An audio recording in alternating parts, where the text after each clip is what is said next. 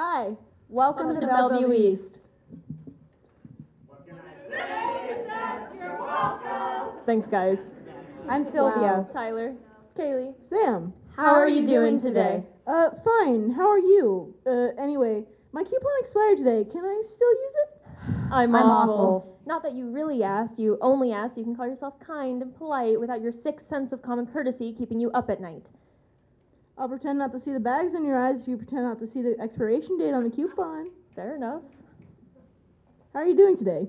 I'll smile and try not to explain to you about how I spend my nights driving home from work crying. I fall asleep during almost all my classes. Because I don't want to be here. I want to be at home with my blanket where I can cry and no one will ask me that stupid question. I'm awful. Excuse me, ma'am. Yes? Or sir, right? What about... Your child and I are holding our breath. We both know what you're about to say, but we can't proceed until you open your mouth. It? There it is. How can I help you? I'm good. How are you? Oh, I'm awful. But you don't want to hear that. You're right. I don't care, and I'm only asking because it's an automatic response. Well, Helen, order whenever you're ready. You're not very nice. Are you new or something? Jeez, can I get a new waiter? Yes, I am new, which means I work 2 times as hard as my peers so the junior associates don't tell me to kill myself, so I don't disappoint the managers, so I don't snap at customers, guests like you.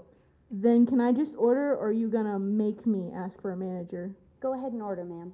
Don't you just love my customer service voice? How are you doing today? Thanks for asking. I'm doing awful. Not what you expected, right?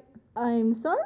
Oh, no, you're fine. It's not like I could tell you. You see, we have standards here. Mouth and a smile. Talk nicely. Be kind. You're always right. You're right, you're always right. At least I'd like to make you think that.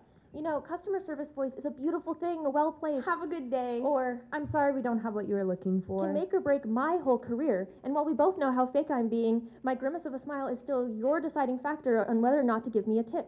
If you decide against a tip, all while knowing very well that I barely make enough to keep myself alive even with tips, you'll still be able to comfort yourself with the fact that She didn't smile enough. the bags under her eyes were too deep. His voice was too monotone. And God forbid. Can I speak to your manager?